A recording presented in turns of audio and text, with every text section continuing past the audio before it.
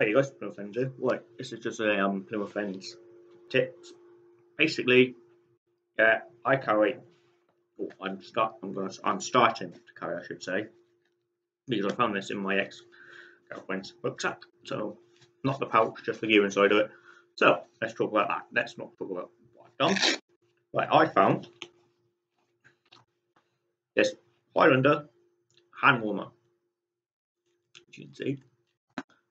But I was working out that you can use to start a fire.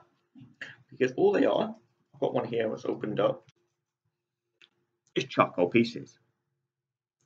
And basically, you put it in a bird's nest, you blow into it, it goes into flames. You don't need a whole one. You probably need just not even that piece. You probably can have half of that just to blow into flame. And yeah, it's just something what I've been thinking about. We all carry things, we'll carry for more than one purpose.